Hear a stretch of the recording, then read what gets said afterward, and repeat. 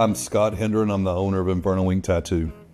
Inferno Wing Tattoo was started back in 2006. We started over on Hardin Street in Burlington. We've been in business 18 years and we're the longest running tattoo shop in Alamance County. So we have several things in place for our policies and procedures for sterilization, keeping the shop as clean as we can. So we make sure we just have the cleanest environment we can for our clientele. It's super important for us to go over aftercare with our clients, both on body piercings and tattoos. It doesn't matter how good of a job we do with a piercing or a tattoo. If it's not taken care of properly after, then all of it's void.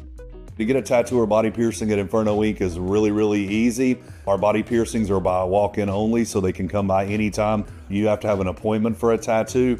And the way that we do that is going through our website. You choose the artist that you would like to work with, the pricing of the tattoo to set up the appointment. Everything is done online, so we make it super quick and easy for all of our clients to be able to get in and get work done.